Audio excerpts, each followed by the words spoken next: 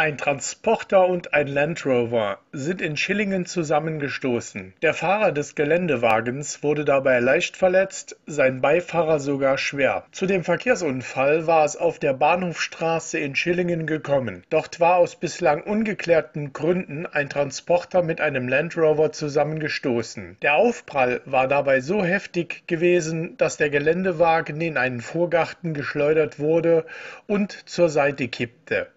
Der Transporter ist auf der Straße zum Stehen gekommen. Ersthelfer hatten sich sofort um die Insassen des umgekippten Geländewagens gekümmert.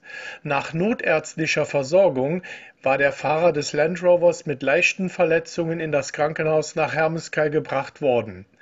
Der Beifahrer hingegen hat sich derart schwere Verletzungen zugezogen, dass er mit dem Rettungshubschrauber in ein Trierer Krankenhaus geflogen werden musste. Der Fahrer des Transporters war bei dem Unfall unverletzt geblieben. Der Land Rover ist mit einem Gabelstapler wieder aufgerichtet und schließlich abgeschleppt worden. Laut Polizei Hermeskeil entstand ein wirtschaftlicher Totalschaden. Der Transporter war ebenfalls mit erheblichem Sachschaden abgeschleppt worden. Im Einsatz war die Feuerwehr Schillingen, das DRK aus Zerf und Hermeskeil sowie der Rettungshubschrauber RSQ 3 aus Luxemburg.